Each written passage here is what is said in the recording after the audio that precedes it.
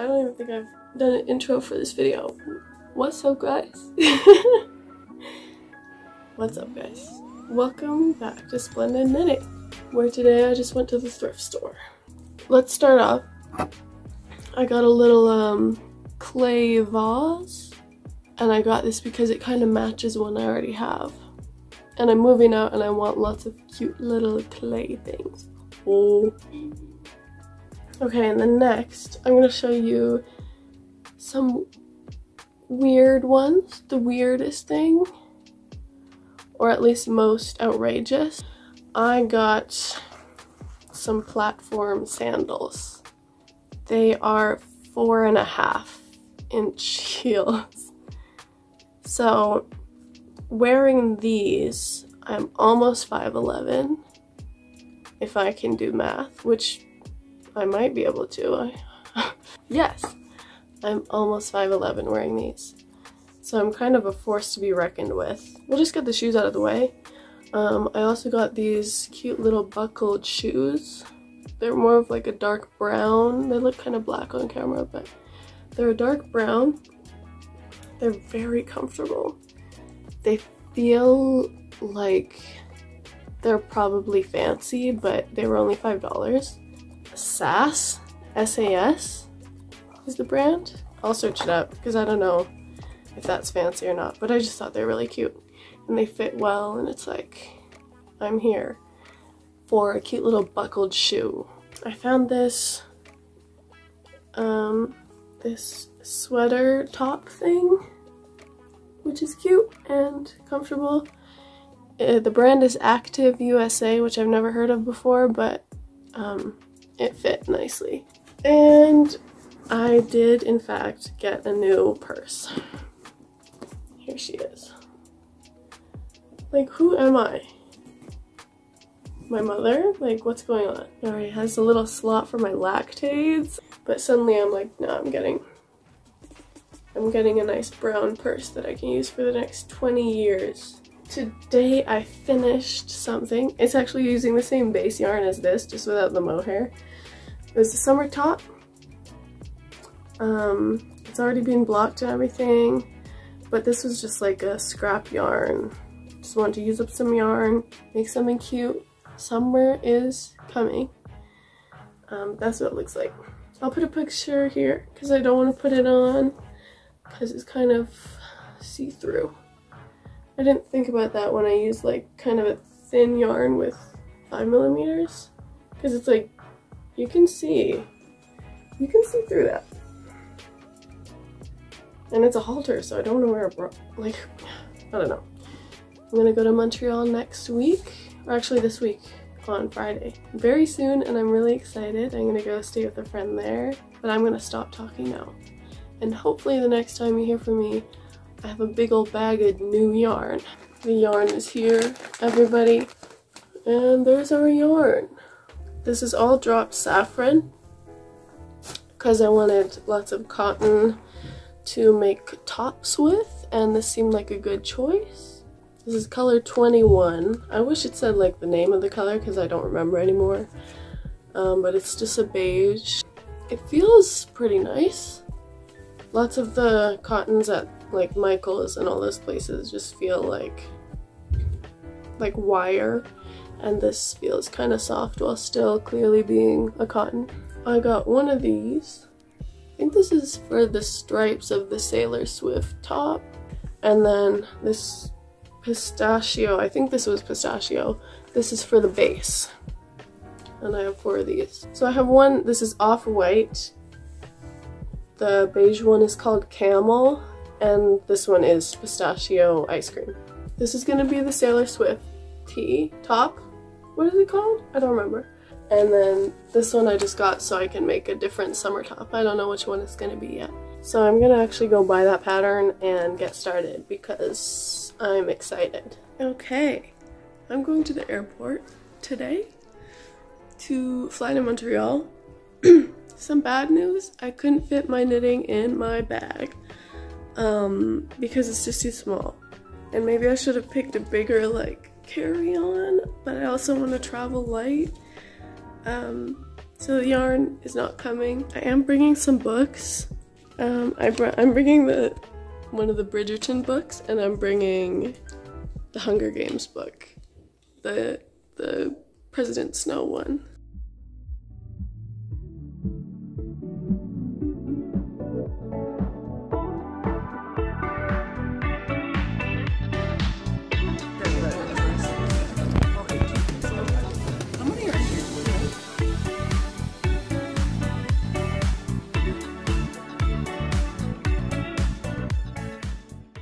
What's up, guys? Okay. I'm back from Montreal. Unfortunately, I might be getting sick again. 2 in a row. Or at least I've lost my voice. I don't feel sick any other way, but like, maybe it's because I don't drink water. So the trip was really fun. I didn't record a lot because I was like staying with people and I didn't want to record everybody because that's kind of awkward, and that's not like, I'm not a vlogger. And we're gonna finish knitting this Sailor Swift top because it's looking so beautiful. And I love the colors I picked out. It's just gonna be perfect.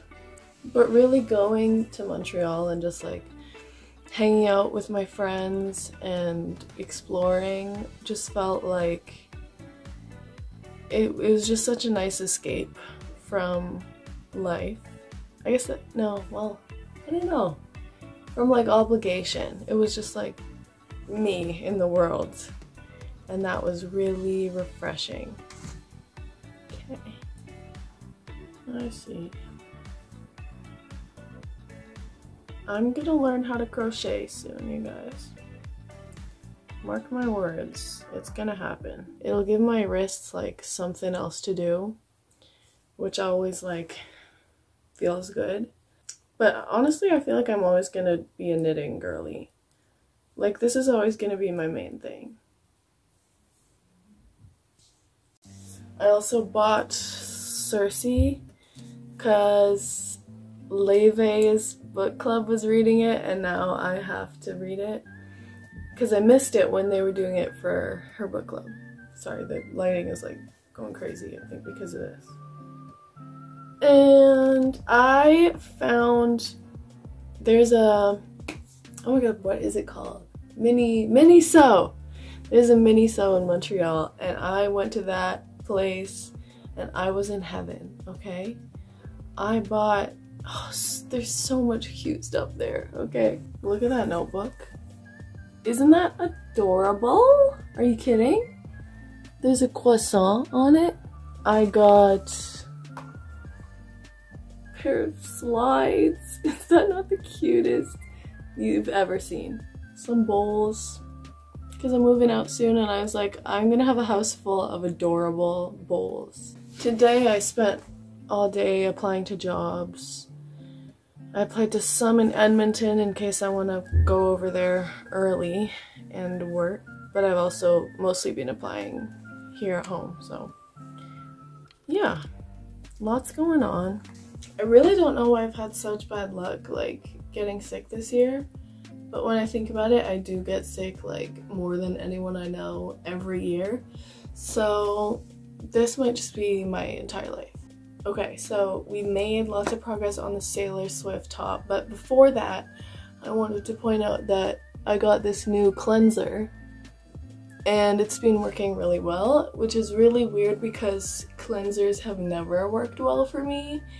It's ended up being just me using like a simple soap, just like hand soap, body soap.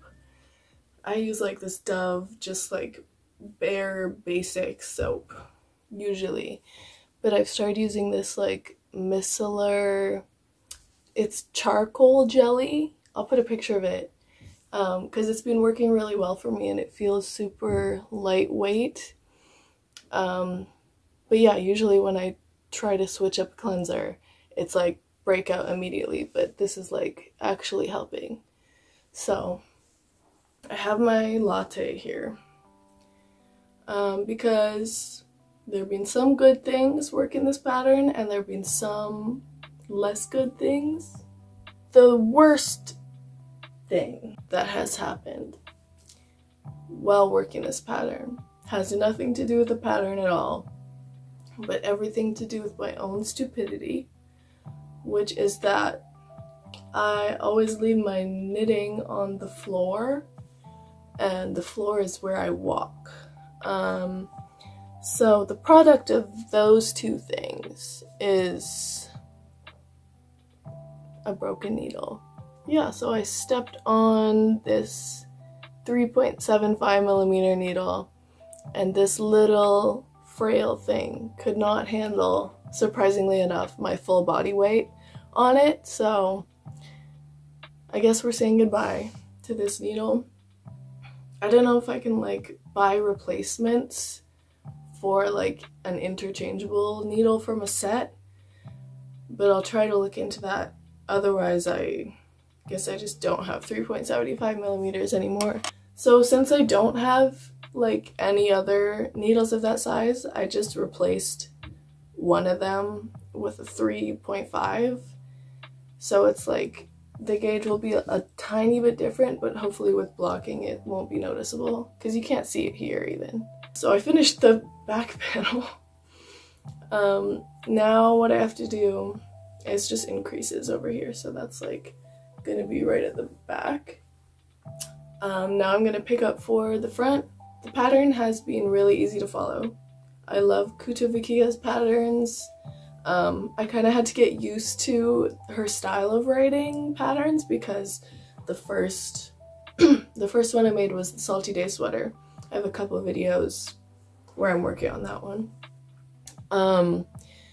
And I just totally like just misunderstood a lot of the like wording. I just misread it because I was used to petite knit and like, yeah, I just did it wrong. But this one, now that I'm used to it, has just been like super smooth sailing. And the colors I picked, I really love. Like, I'm so excited to wear this. And I think I have fallen in love with cotton because of this project. This is Drop Saffron. It's so light. And as someone who has lots of like wrist problems because of knitting, and I like can't go for too long, this has been really helpful because it's light yarn and light needles. So it's like I'm not really doing anything. It's like it's been working really well. So yeah, I'm gonna keep going with this and I'll check back in when I have an update. Love you guys. So I've been working more on the Sailor Swift top. So we're making progress. I think it's gonna be done pretty quickly. The one thing is the I-cord edging that I haven't done too much of, but hopefully that doesn't like take too long at the end. All things considered, I've been doing so much better recently with like my mental health and just feeling pretty in control of things. My main thing is that I hate not knowing what's coming next or what I'm doing. That's always just been really frustrating for me, and I'm sure that's true for a lot of people. So it's kind of like being hard not being able to find another job, which I signed up for. Obviously, I knew that it wasn't guaranteed that I would just be able to find a job like that after leaving my last one. And I also still think it was the best decision for me just because I was so miserable at my last job, and on this gap year I don't really have any other purpose or direction, so having a shitty job just, yeah, I was doing really bad. So I've had so much fun being able to work on Splendid Knitting because this is what motivates me, and it's just so much fun. So all that to say, I haven't found another job yet. It's just a little stressful. And I realize my problems are very small compared to a lot of people, so I should be I should be happy that I get to just sit at home and knit and wait for job applications to respond, and I know that everything will work out. So I'm just gonna turn my brain off a little bit. Impossible task. I have been reading Circe, and I just realized, I've been realizing how much of a sucker I am for like Greek mythology books, because over the summer I read Lore. It's on the shelf way up high, but that was really good. And that one is just kind of like using the names of gods and creating a story with existing ones. This one is like a retelling of the myths about Circe, and it's so good. It's made me reflect a lot on like my humanness. Obviously she's not human, but she is learning at this kind of slowed pace, spanning over like a millennia or more. And she's learning kind of the same lessons that I've been learning. And it's been really interesting to see how, like, when you think of these beings who have all the time in the world, all the time, like they have forever, most of them are able not to learn things and not to grow themselves because they don't have to. So grappling with like mortality, as we all have to do, forces us to learn and grow in a way that maybe we wouldn't if we had forever. And so it's just a really good book, and you should read it, guys. Circe by Madeline Miller. I haven't read The Song of Achilles, which is also by her, but that is on my list after this because it's so good. I'm going to keep working on the Taylor Swift top. I made a mistake, of course I did, when I was attaching the front here. I just twisted one of the sleeves. I've never done that before. I don't know what is going on, but I guess no matter how many years I knit, I'm still capable of silly mistakes. So, also my skin has been doing so good after using that micellar like gel. I swear it's not sponsored. I don't get sponsors. But look at that. What's going on? I'm not complaining. Anyway, I've been talking forever. I'm still very sick. But that means I've been working a lot on the Taylor Swift top. Something that I noticed while working on this. First of all, I think the fact that I used the bigger needles has made for a really big armhole, so I hope that it'll like shrink a little bit when I do the I-cord bind off. It's not really a big deal if it kind of gapes a bit because I don't care. But I noticed that my tension when I'm knitting back and forth is horrifying.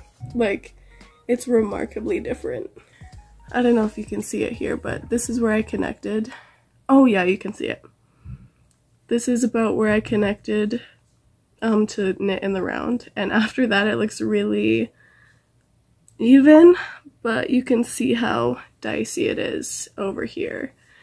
I think it is my purling that's really loose. I just hope it doesn't show too significantly in the spacing between the stripes. I think it kind of does. Hopefully when I block it, it'll be fine. But as much as I love this cotton yarn, it's really exposing me for my bad tension. And I don't really know how to fix it. Yeah, okay, if anyone has any suggestions on how to like tighten up purling, let me know in the comments. Because this is actually embarrassing. So, but at least we're making progress. Oop. I'm just gonna do a few more stripes and then we'll be good. It also definitely is see-through, but that's fine. It's a problem for another day.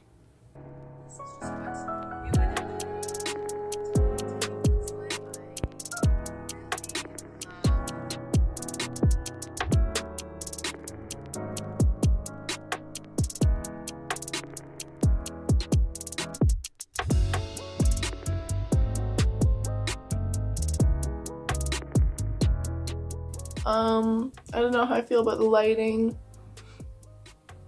It's very cool. Oh, I am done knitting the body here. This is what we got. I only did 4 rows of twisted rib because the needles I'm using are maybe a full size bigger than they're supposed to be, so it like went faster. This is my thing. If I don't have the right needles for something, I will try to adjust to the needles I have. And I think with this one, maybe it didn't really work. Like, it worked, but I think the armhole ended up too big, even though I went a size down from what I think I needed. But I think it'll look nice anyway. I'm just gonna keep going like this. And I'm about to do an Italian bind off, so that always takes forever for me, especially. Wish me luck on that. It's been a while since I've done one, because the last few patterns I've done have just been easy to do without that. Where did I put my scissors? I've actually only used like a third of the yarn that it said I would need, which is kind of weird to me. And I think it does go to show that my needles were too big, or significantly bigger than they were supposed to be. This might be another fail. I don't know what it is about Kutovakika's patterns, but I'm not gonna go there now. I'm gonna assume that everything is totally fine, and we're gonna finish this off. Okay guys, we have a pre-blocked tank. I think it looks nice. Yeah, that's cute. I'm gonna block it, and I think it'll stretch a bit. But the sleeves turned out like a good length, I guess. I was scared they'd be too tight, but oh, it's snowing outside. Oh my god. I got Invisalign, and I don't like it. Not one bit, okay? But it has to be done. Anyway, I'm gonna sew in the ends, and then when I get home, I'm gonna block this. I'm in Canmore right now. So I'll see you guys later.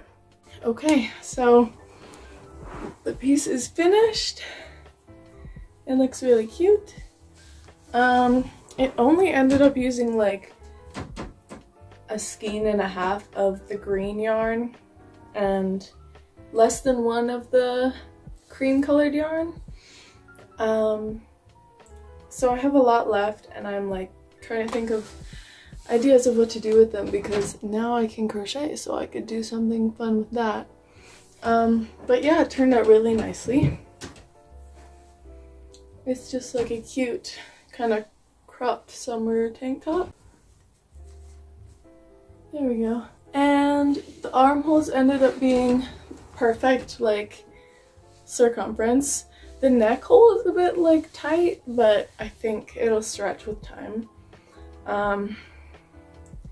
And overall, the pattern was really easy to follow and quick to follow. I think I started it on the 4th of April, and now it's the 29th. So like, it did take me a while. But I went on trips and stuff in between, so. On my trip to Canmore, I did learn a bit more how to crochet and how to kind of read patterns like that. So I got this creative Lazy Hazy Summer Cotton by Rico Design. It's really pretty. I love the mix of different colors in it. And I already crocheted this kind of bralette thing with it, which turned out really well. The cups are like slightly different sizes. I don't know how I ended up doing that, but it fits really well, and it's just really pretty. I have all this yarn left of dropped saffron. I kind of would love to have a market bag, like a crochet one with the brown, because that would be adorable. or like make granny squares using the 3 colors that I have here. So we'll see what ends up happening. I'm kind of thinking that using my scrap yarn is gonna be a lot easier. I could like make a blanket of granny squares out of my scrap yarn. So that's kind of an exciting new development. I have this whole new skill to explore. Thank you guys so much for watching. If you enjoyed watching me make this beautiful tank top, hit the subscribe button and hit the like, and you can come along with me next time I make something like this. I try to post as much as I can since I'm on a year off, so you'll be hearing from me soon. Thank you guys so much for watching, and I'll see you in the next one.